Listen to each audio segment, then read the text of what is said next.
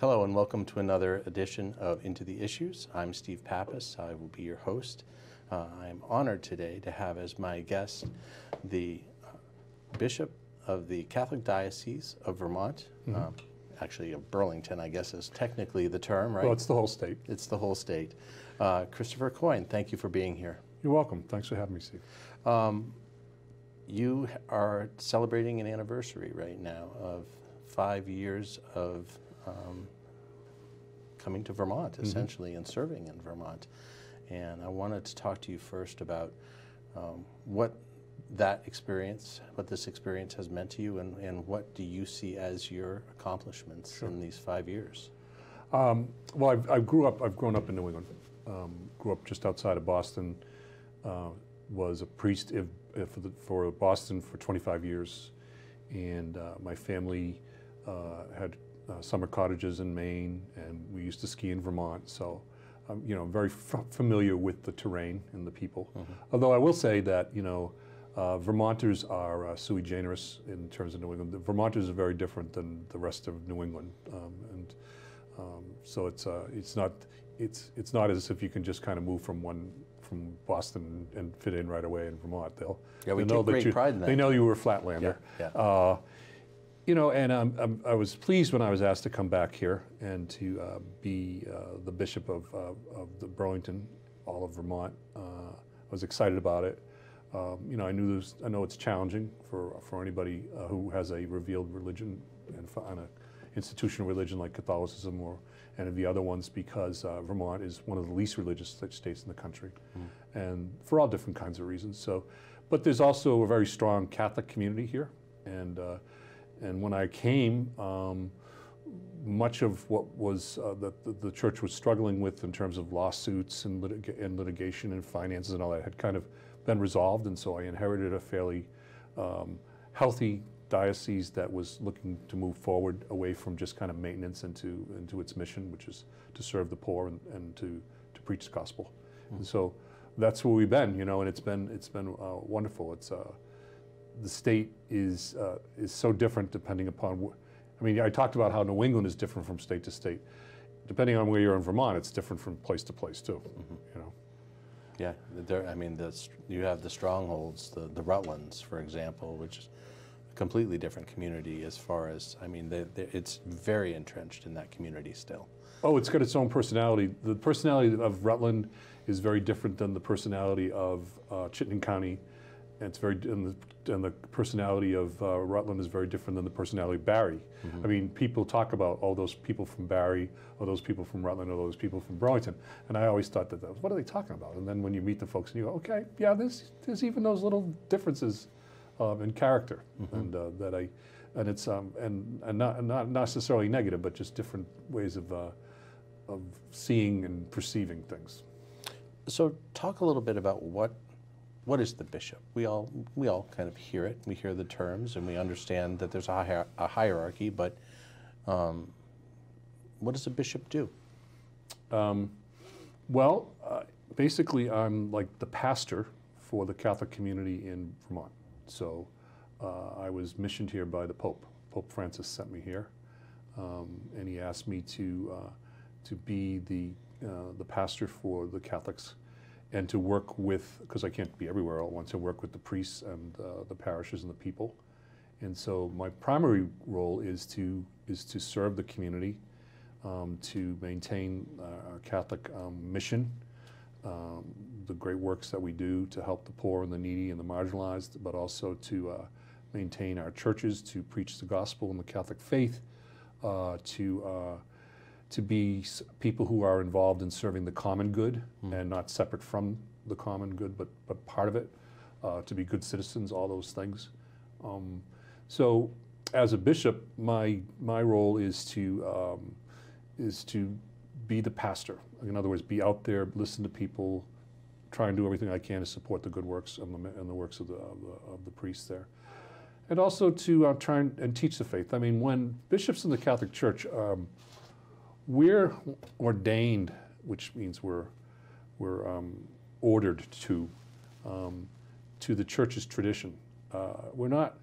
When I was made a bishop back over 10 years ago now, The oath of obedience that I took was like 2 pages long, and it's basically, you will do everything that you can to maintain the tradition and teachings of the church in all matters of faith and morals in all times and all places, and to in complete fidelity and obedience, heart, soul, mind. So we're not, in a way, I'm more of a, when it comes to those things, I'm more of a curator or I'm not a creative theologian. In other words, I'm not called to be someone who kind of tries to move the line on these things. So as more someone who tries to explain why the church believes what it believes, and to do so in a way that's clear. But also, to be open to the possibility of change as necessary. Which raises an interesting point, because it feels like Catholicism is in many ways very strict in what it's adhering to, and kind of how it expects its following to also, live a certain way and be a certain way, and yet it is adapting in a way that, in a lot of ways, I think is seen as positive, and you've embraced it. For example, the climate, accepting climate change, and having the Pope come out with such a powerful statement and an articulate statement that is aligned with the times, and yet there are other things about the church that are challenging. They have to be challenging for you to be able to accept and as you say, explain to everyone who's following that, well, this is the way the church believes it should be.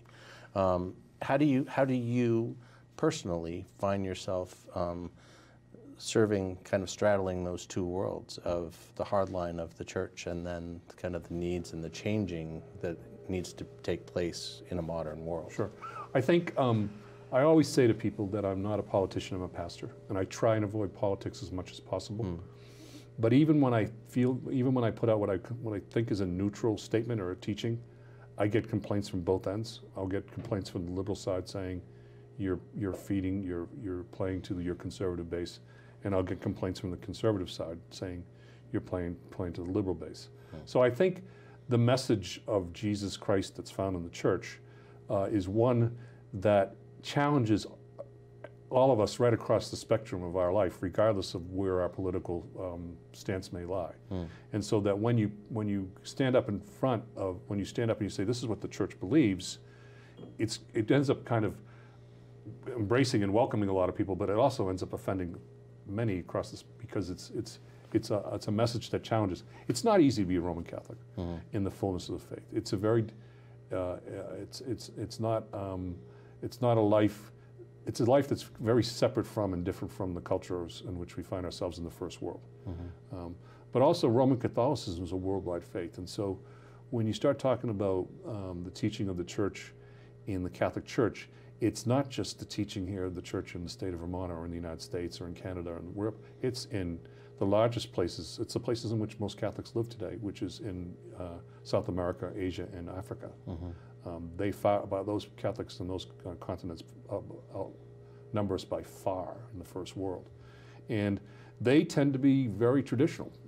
And when you talk about things like empowerment of women in the church and trying to open the door to perhaps like an ordained women diaconate, which is it's a service below, not below, but it's different from the priesthood, but it's a service that's there, but it's never been really lifted up as a possibility in the church until recently. We in the first world can hear it and say, this sounds reasonable, let's continue and explore it, but then you'll get a lot of blowback from the more traditional societies in Africa and Asia, and they'll say, we're not interested in this because we believe in the male hierarchical life, so that's hard to deal with. I think I always just say, can I say something? There's a line from one of St. Paul's letters. He says, only the things that men and women need to hear, things that are really going to lift them up. And so that's where I start. Take the high road, try and lift people up. And while being committed to the church's teaching, I always say, how can I help this teaching right now with this particular person sitting right in front of me to find a path that is one that doesn't close a door but continues to leave a door open. Do you find that that church is a community? I mean, that's why a lot of people really embrace it, not just because of faith, but because there's a routine to it, there's a camaraderie to it, there's a brotherhood and sisterhood to it. And that has eroded a lot over time, whether it's, you can blame it on devices, you can blame it on different things, but we're seeing it in social clubs, we're seeing it in churches, we're seeing it just in general, that we're not interacting as much face to face and in faith, I guess. And that has affected the church. I mean, all denominations seem to be struggling with this loss of community. Sure. I mean, yeah, and it's not just, like you, that's a real important point. It's not just the Catholic Church, it's any organized religion. Catholicism, the other Christian churches, Episcopalianism, Methodism, Judaism, the Mormons are starting to experience it. Those revealed religions are seeing a loss of membership that's accelerating, and it's like, how do you stem the tide? But you raised a point at the very beginning about other social clubs. There was a book that came out about 20 years ago called Bowling Alone, and it was written by a sociologist, and he started talking about the fact that even 20 years ago, garden clubs, bowling leagues, this was the example that he used, men's clubs like Elks Clubs, Knights of Columbus, Lions Clubs, we're seeing real declines in the number of people who are actually joining these places. But what's interesting, and the point of later on when they come back to, just a few years ago, they came back to the premise of Bowling Alone about the bowling league and the loss of membership and all that. The decline of the bowling league is gone. Most leagues are gone. The number of people who are actually bowling is up, but they're not joining leagues.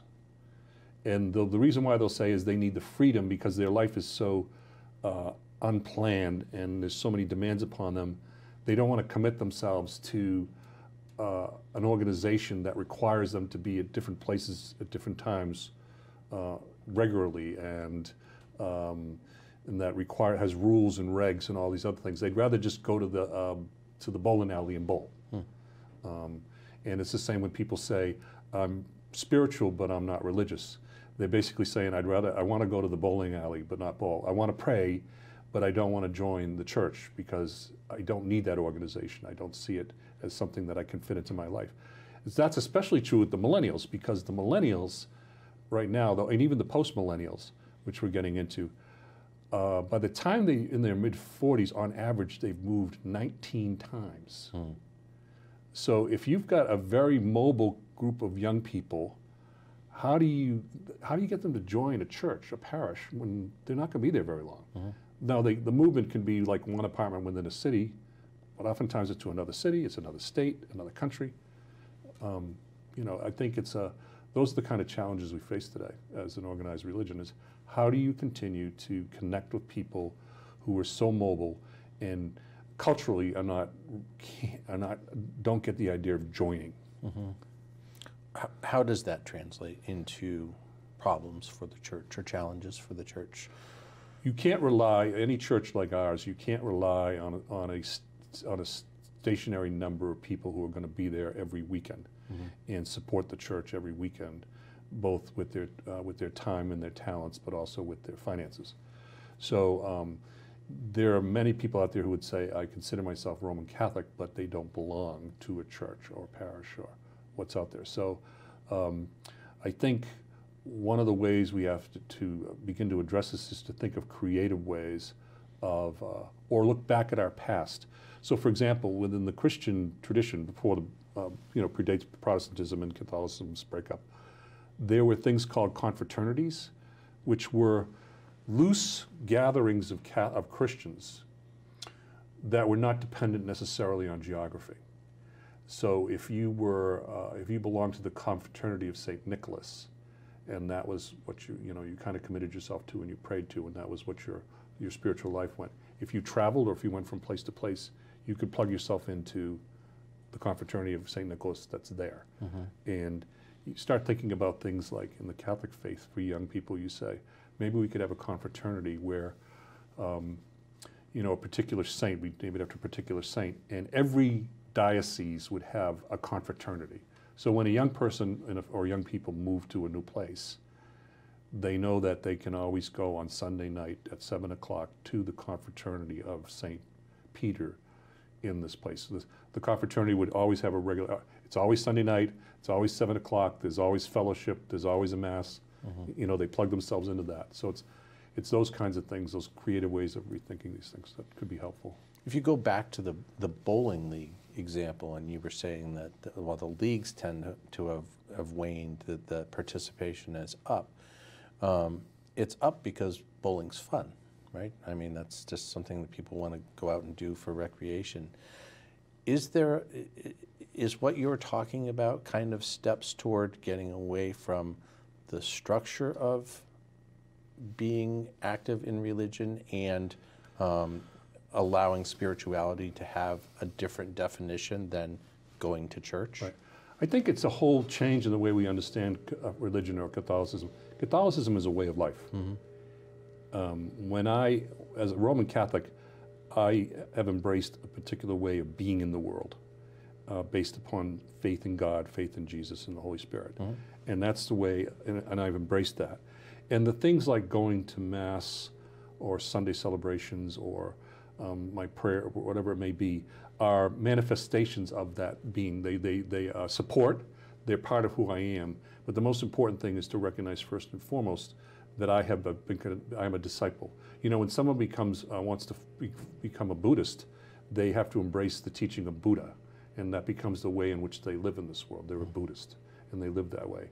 And some of the requirements of Buddhism are just as strict, or if not more strict, than Catholic faith. Right. But people embrace that. Too often, Catholicism has been for us a cultural Catholicism, where it's this putting on of certain practices without the understanding of it being a way of being in the world. And so I think if you start with encouraging people to recognize that being Catholic first and foremost means that you have embraced the teaching and a discipleship about how you're going to live in the world and live it out, and then out of that you begin to participate when you're traveling or where you're elsewhere in the common life of that community to offer prayer and worship, but also to be sustained and nourished in your discipleship. I think that'll make a big difference, and that's the one thing we're talking to people more and more about, is becoming disciples first and Catholics second. And I think that is challenging for a lot of people. When you talk to young people about why they left the church, most of them will say, "I don't need it. It's intolerant." That's the other thing that you'll hear that. The views of the church are very intolerant. Or, "I don't need someone telling me how to live my life. I don't need rules and regulations. I don't want rules and regulations. I'm a good person. I don't want the guilt trip." Those are the things that are kind of right there. And that's when you can see right there, they've chosen a different way of being in the world than what the church is calling them to. Is the church intolerant? It's intolerant of certain behaviors, but I always make an effort to talk about what we're for. I don't talk about what we're against. You know, and we tend to be defined by certain neuralgic issues in society that are the gender wars, the political correct issues that are all out there that we're often defined by. But people say, they'll say, "Well, you say I'm not a good Catholic because I'm in a same-sex marriage. So you're saying I'm not a good Catholic and I can't be in the church." And I always say, well, that's only one small part of who you are. And so I'm not going to define you by that. I would actually challenge you to ask questions like, how do you treat your brother and sister? How do you treat the marginalized? How do you express your if you say even though this is my relationship, this is who I am, how do you fall into in terms of the rest of what the church is teaching on this matter? To me, the neuralgic issues of gender and sexuality and all that, they're there, and they're part of what our discussion is, but I don't usually preach about them or anything from the pulpit. I'm more worried, I'm more concerned about where's your love of neighbor, where's your love of God, where's your charity, where's your mercy, are you someone who's involved in social justice, social action, all these other things, you know? You know, as I remember Cardinal O'Malley down in Boston one time when people said, you know, why is the church so fixated on sexuality? And he said to the media, he said, I'm not fixated on, you're the ones that are always asking the questions. I'm not up here preaching about it, talking about it all the time. And so I hope to try and convince people to define us less than those things that are challenges to discipleship, and more by things that are worthy of the church. I mean, the Catholic Church in Vermont supplies so many good things and so much good work that people, when you add it all up, we're one of the largest providers of social services, private providers of social services in the state by far. You know. You were talking a little bit off the air about kind of what some of that work is, and I'd like you to talk a little bit about what the church has done and the services it provides in that means, because it's impressive. Yeah, when I got here in 5 years ago, one of the things I said to people in working with them is to say, I don't want to create a Catholic ghetto of social services. So if in your local area there's already a food bank, there's no need for us to have a Catholic food bank. Let's just support that food bank as Catholics and be present to that community, and you know, be there as Catholics and talk about our faith and be witnesses to our faith within that community. So we try and support, like the Burlington Food Pantry, for example, in Burlington. And in Chittenden County, you know, we don't have a Catholic shelter for families. Instead, we've connected with and committed to COTS, a local shelter community. So where there's already good things being done within the common good, we plug ourselves into that and support it. Going to Salvation Army, feeding meals, things like that. So one thing that we do though, where that is not really carried out by any other agency except for this group called Coyne in Chittenden County, is we provide emergency help to underemployed families. So we are through Vermont Catholic Charities, we have a significant amount of money that's available each month to families that are, you know, mother's working or both parents are working, they're just getting by, and there's a catastrophic illness and they have a big bill, or the engine on the minivan went, or they have to move but they don't have enough money to pay for the deposit on the apartment, or they've got this huge oil bill that they can't pay. We help them with that.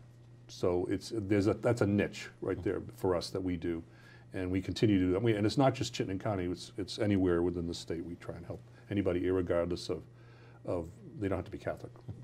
They just need help. We help them. In addition, every one of our parishes has some kind of an outreach, whether it's to a food shelter or they might even have their own food pantries. Some places do.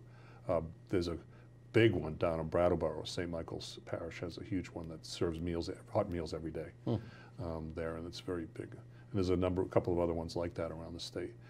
But we also, you know, we provide all those social services, so it's a large amount of work that we do. But we also have something called the de Gosbrian Fund, which is named after the first Catholic Bishop of Vermont, Louis de Gosbrian. And we distribute grants to organizations that make an application all throughout the state, and they're not Catholic organizations. Obviously, they have to be organizations that don't do anything that's contrary to our teaching, but we all across the state, we give out grants over the course of each year, and we've been doing it for 10 years, and we've given out over $500,000 in grants through the Louis de Gosbrian Grant Fund, through collection. And it goes to food banks, and it goes to shelters for families, and provides daycare for elders, citizens, and transportation for people who are out in rural parts of the state that don't have cars but still need to get to doctors and things like that. So those are the kinds of things that we do. And I mean, if the list is pretty significant in terms of the groups that we heard. So excuse me. So I think that Catholics, we live our faith in terms of we do a lot of good work in missions. Mm-hmm. How many parishes are there statewide? 72 and 114 churches, because some parishes have more than one or two churches. Yep. Going back to that sense of community and the people who say that they want to. So you talked about the young people saying they want to leave the church. Why do young people say they want to go to the church? Or they want to become a Catholic? Some people, because a lot of them have become disciples. They've really embraced the teaching of the church. They want to live it out. They first get attracted a lot of times by social ministry, social missions, things that we do. They get involved with us in the kind of outreach that we do to the community, or the trips, the support of places in Haiti and other countries that we'll do. Those kind of social missions, social works that the church does is kind of gets them in the door, and then they begin to see people praying and talking about their faith, and the next thing you know, they're very committed to it. And then once they become more and more active in the church, they find a church where they feel at home, and they really become very enthralled with the mystery of the Catholic Church's liturgies, which, if done well, are very beautiful and are very mystical and different in a way that the culture is different. And so they're attracted by that. They're attracted by the differentness of Catholicism and its religion. There's a segment who are attracted to the old way in which we used to have our liturgy, which was in Latin and all that. And we have a small community of those folks in Vermont. And there's a large number of young people who go to those. They're very enthralled by the old practice, and they're very committed to it, and they try and live their life accordingly too from it. So the ones that are staying, they're staying because they become disciples. It's not just, they're not cultural Catholics. And conversely, you have to be running up against a lot of individuals of all ages who are just mad at the Catholic Church right now. Yeah. And rightly so. And the Catholic Church has allowed certain behavior to go on for... They had allowed, yeah. Yeah. Yeah. And Vermont was not immune to it. Your approach to addressing that was very unusual. It impressed many, it drew a lot of criticism, but you asked for an independent review of the diocese files. And I think there were a lot of people in the media and otherwise who questioned whether it was really independent or not. But for all intents and purposes, I know Mike Donahue. He's not going to let anything kind of stray. And you have said that you were satisfied with the findings of that group of individuals who came in.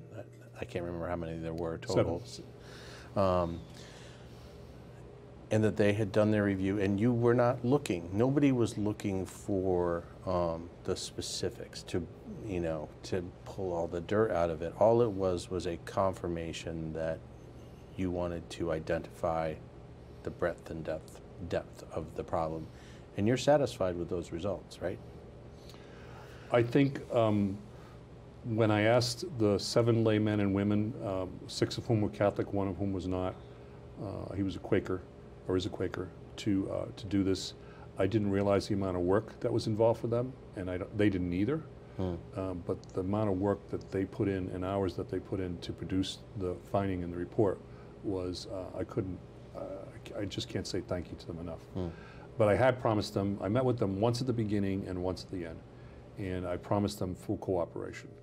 And so they had full access to all of the priest files, not just the ones that we had identified as having allegations of abuse of a minor in them, but if they were reading along and they saw a reference to a priest that they didn't have, they'd say, can we see Father Jones's file? So when they needed to see other files, they saw them. They were also agreed to strict confidentiality and privacy of those priests who may have, who they might have looked at, but they didn't. They said there was just nothing there. So they weren't going to say, well, we did look at Father Jones's file, but there's nothing there. And then at the end, I told them that I would once they produced their report, I would promulgate it, produce it, as they wrote it, and I wasn't going to edit it, which I did. At the same time, the State Attorney General's office is going through the same files, so they have all the same things that they had, and strictly speaking, it would do me no good to try and cover up anything or hide anything, knowing that the State Attorney General has it, and they're going to be diligent in this, and so I didn't want them or anybody to produce a report that was then going to be overturned or seen to be kind of less than complete. I think it has accomplished there was two things. One sad. There were families that were hurt and upset because their beloved brother or uncle's name was sent. The man's dead, the priest is dead, but his name was made public because there were allegations that were found to be credible and substantial. And they said, you know, this guy, our uncle has no way we know he didn't do it. He talked about this allegation. And he can't defend himself, and now his name's out there, and it's being smeared and slandered, and why'd you do that? And the issue is, well, and not in this case in particular, but in other cases, we've had names made public that had not been made public before, and this is the second thing is that it did accomplish, is that we've had people come and say, I was also abused by Father Smith, but I never saw his name, so I was always afraid to come forward because I was the only one. I didn't think anybody would believe me. Now I know that I was not alone. And so we've been able to talk to them, have conversations with them, make restitution with them privately as we can. So the idea of putting out the list was not just to air out all of the sins of the past, because these things are all 20, 25 years ago. And thank God we've not had any allegation of abuse of a minor in 20, 25 years. Is again just to say exactly what we did, to say some of these folks, you know, that have been out there quietly hurting, that you in fact weren't alone, and that we do believe you. You know. Were you knew you were going to take some heat for taking that approach, though? I mean, I can't imagine that everybody in the Catholic Church said, Bishop Coyne's got this one. You know, the transparency is going to be good for it.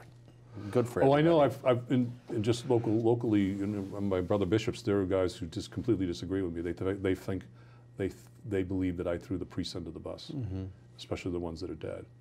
And I always say there's nothing. It's Scripture. There's nothing hidden that will not be revealed. You know, and so the only way we're going to get beyond this is to be completely transparent about what happened, and honest about what would happen, and put it out there, even though it's hurtful for me and everyone else who's part of our church. It hurts a lot to see what was allowed to happen, and how many families and children were abused, and all that, and the kind of wound on the body. But you know, when you go back and you start talking to these old guys, or even the older bishops back when this all started back in 2000, 2003. They would say, we were trying to protect the church. You know, when we covered this up, we were trying to protect the church. The church, but they forgot that those families and those children, they're the church too.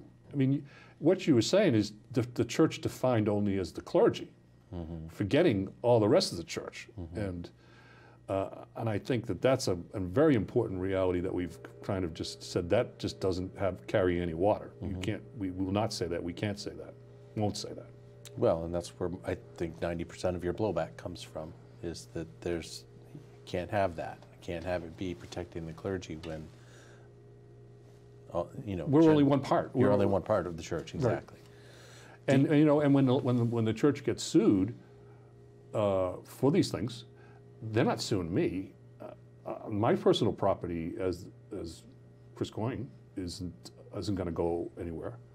It's everything, every dollar, and every good, generous gift that was made by people. That's what the money's coming from, and so they're the ones that are being, in a way, are. If you want to talk about injustice, they're the ones that are paying for the sins of clergy, who oftentimes were abusing them. and their families. So it's just, it's an awful situation to be in right now. When you started out, you couldn't have known as a young man that the profession that you were going to take upon was going to turn into this, could you? No, but I grew up in a huge Catholic parish. Priests were always around our house. I had six brothers and sisters, 7 of us. We were very active in the church, and we were always, we had priests. And none of us, knock on wood, were ever abused. But there was one guy that my older brothers used to just stay away from him. He's creepy, you know. They used to call him Father Touch and Feel. So we kind of knew that these guys were out there, and but we avoided them because, you know, it just was lucky. When I was in seminary, back in 80 to 86, there was, we got a lot of, this is just when the stuff is starting to burble to the top, and we had a lot of rectors' conferences and others on boundaries, and they used to tell us to stay away from children. You know, you're not to be alone with children. If you see a priest who's with children a lot, you have to let us know. This is like 1986. This is way before the Boston Globe story in 2002. So there was already this kind of awareness within the church community as guys who were being trained that we had to be catching these things and being vigilant about it. Then when the story broke in 2002 and I was teaching, I was a seminary professor at that time, and I was teaching guys to be to be priests. You know, it was hard. The scope of it we didn't know, especially in Boston. We didn't know. Nobody was aware of the scope of it. But as it started to play out more and more, the catastrophic nature of what had happened, what had been covered up, and how many people had been abused was just numbing. And I was very much involved in all kinds of different levels on dealing with this in Boston. The biggest takeaway from me in terms of like just sheer numbers is the 11 worst priest perpetrators in Boston were responsible for 90% of the victims. And if we had ever, we knew, and these guys had records, if we had ever just taken them out when we should have, I'm thinking how many fewer children would have been hurt. It's mind-boggling when you look at it. And the same is true in Vermont. The 2 or 3 worst perpetrators were responsible for the vast majority of cases. These guys who were pedophiles were serial abusers, and they just had hundreds of victims. You know, victims close to 100, over 100, a lot of them. At any point, did you feel that this was a test of your faith and that you needed to walk away? No, because and even today, I feel like I have to make reparation for it. And if I walk away, I'm abandoning the ownership of what happened. I'm abandoning the necessity of being honest and transparent and making amends. I'm abandoning the people who were hurt. I mean, like I said, the people in the pews didn't do it. They had these guys assigned to them, and then these guys abused their children. So they had no call. They had no call of who could go there and who not. So if I walk away, I'm walking away from them. You know, we're in the bishop's chain and being the bishop. If the Holy Father Pope called me up tomorrow and said, "I want your resignation," I'd say, "Oh, thank you. Can I go back to being a parish priest again?" But that's not what I'm called to do, and so I just do the best I can right now. Do you feel that there should be criminal charges brought?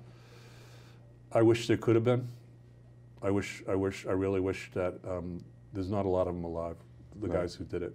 But even when it was back then, I really wish, that we could have, that the statute of limitations could have been removed for criminal, which it can't be. I think these guys should have gone to jail. Like anybody else, they should have gone to jail. And do you feel like the church is doing enough now to protect? Oh yeah. No, I think we've learned we've learned our lesson. you know, like I said, I talk about the sins of the past. Church in the United States, with with a few exceptions, but for the most part, we put into place protocols to protect children and to keep abusers away from children, and to train volunteers and children about the hints or the you know, the suspicions. You know, what do you look for to see if a child's being groomed? What do you look for in terms of inappropriate adult behaviors? How do you report it? Here in the state of Vermont and pretty much everywhere else in the United States, when we get any kind of an allegation involving either an adult volunteer or a clergy of a possible abuse of a child, we go right to the police or the Department of Children and Families, and we don't handle it at all. We turn it over right away. And it used to be handled inside first. You know, well, let's look at it, let's figure it out, and then we'll decide where we're going to go with it. You know, first of all, we're mandatory reporters, but secondly, that's the right thing to do. Mm-hmm. Do you have, was there a defining moment in this entire process where just one specific thing happened that will always be, you will always carry that with you? I mean, you mentioned the number of the abusers, but has there been somebody coming to you and saying, I was abused, or one thing that just about the whole topic that haunts you? I was the spokesperson, public relations person for the Archdiocese of Boston from 2002 to 2006. So I was constantly out in front of the media dealing with this stuff all the day. Yeah. And I remember a really brutal press conference, and you know, and I was doing my best to try and answer questions and all that. And it was just awful, and you know, and all that. And then I came out from the press conference, and one of the staff who worked with me said to me, "Can I talk to you?" And I said, "Yeah." And so we went aside and we sat down, and he said, and he broke down and he said, I was abused by a priest, and I didn't know that. I didn't know that. And so we talked, and I said, you know that you reported this to me. Now we have to do the protocols. And he goes, yeah, I knew that's one of the reasons why. He says, I'm not looking for money. He says, I just want to see the guy. I just need to know whether the guy is still in active ministry. And I said, okay. So we looked at the directory and looked up the guy's name, and the guy had died like 3 or 4 years ago. And he was abused when he was 11. And he cried because he said, I feel so guilty because if I had done something and stopped him, then no other kids would have been hurt by him, but I couldn't do it. He was blaming himself because he was 11, but he was thinking if I had been brave and stopped him, this man wouldn't have abused anybody else. And then we talked for a while, and then at the end he said to me, and I just want to thank you for being here and doing what you're doing. And he said, every time you stand up and you try and do what you do, and I see what you're trying to do, I feel better. And I always remember that. Two things. I remember just how my heart broke when he said, I didn't stop him. And I think of all those other kids who got hurt by him because I was not brave enough. And I said, you were 11. And you've been carrying that around all these years. And then just to have him actually just to affirm me, even in that moment, to affirm me and say, I appreciate what you're doing, was a very important moment. And the story goes on, but he was just a great guy. And then he actually died of a brain tumor like 2 years later.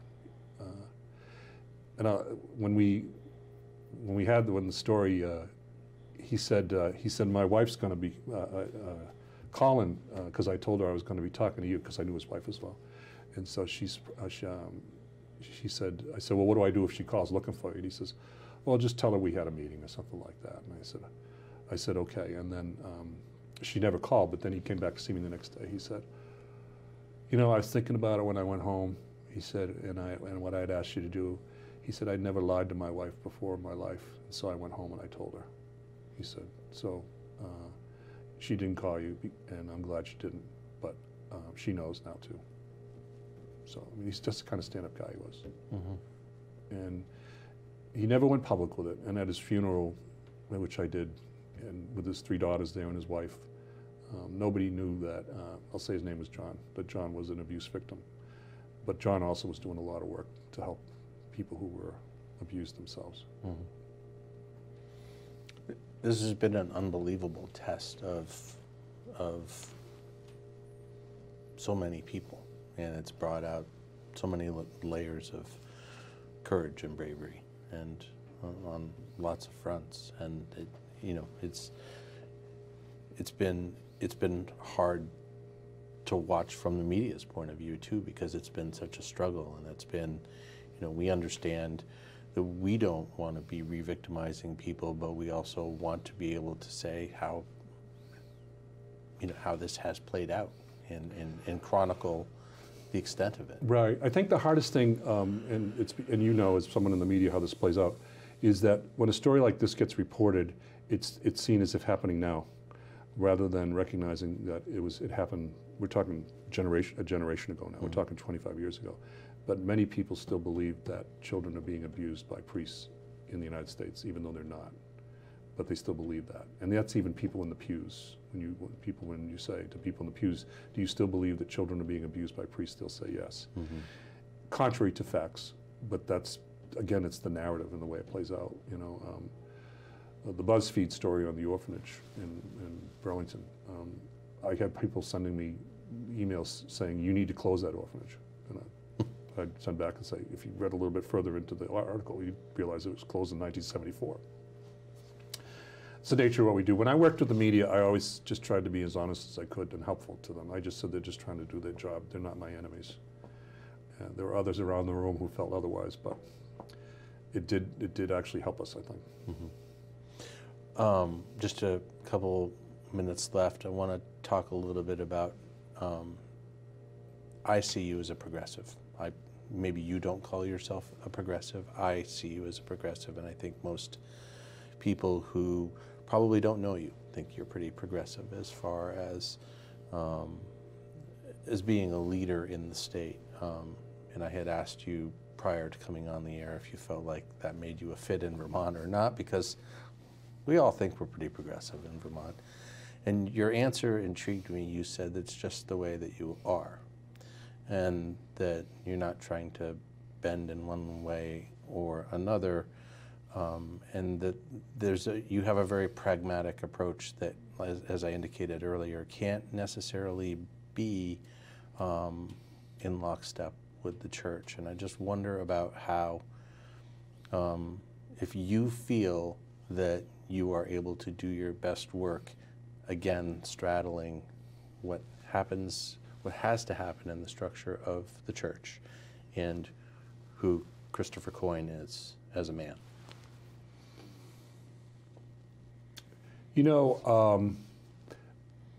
As a man, my faith first and foremost, and belief in the Lord Jesus Christ and the church and all that is where I start, and that informs all aspects of my life. And it does place me oftentimes in a place where you can't categorize me. So, on the one hand, and I'll use the language of discussion when it comes to questions of a woman's reproductive freedom. I'm very much could be labeled as an arch conservative on this, and placed in that category. And if that's the only topic you're going to judge me on, then you could do that. But on the other hand, when it comes to climate control, when it comes to not climate control, climate crisis, mm-hmm. Climate control is what we're doing here in the building with the HV. Or immigration, welcoming of refugees, the appalling situation on the border down in Mexico, and children and families dying, and all that, then that is the whole other side of the spectrum. I'm saying it's hard to place a Catholic believer on one category or another. I am a Pope Francis bishop. I believe in what he's doing. I wholeheartely accept everything that he's doing. I was also a Pope Benedict bishop. When the Pope, there were times where I struggled a little bit with some of his more conservative statements and teachings, but I in obedience accepted them and all that. So it's not like, it's not a thoughtless follow the leader type thing, but you know, when I'm with the United States Conference of Bishops meetings, clearly people know where I stand on matters of faith and morals. And do you have your own corner? I sit pretty much in the same place, but around me are guys that I completely agree with, you know, disagree with. And I'll sit down after getting up at the microphone, and one of the next to me will say, well, that was just a bunch of baloney. Or they don't use that word even, they'll say. You know, you do know I disagree with everything you just said. And I said, yes, thank you, I love you too. You know, so the bishops are just as divided anyway as any other group of people in the United States. And the same as the church with the church. So yeah, I guess you could say I'm progressive. I'm progressive in fostering the life of the church and the teachings of the faith in its fullness, and not just to you know, be what they call a cafeteria Catholic. I agree with this, so that's what I'm going to take, but I'm going to leave the rest of this on the plate, off the plate, because I don't agree with that. Well, you can't, I just don't see how you can be a practicing Roman Catholic and not be ready to figure out ways of welcoming strangers and refugees and needy people to the table. Yeah.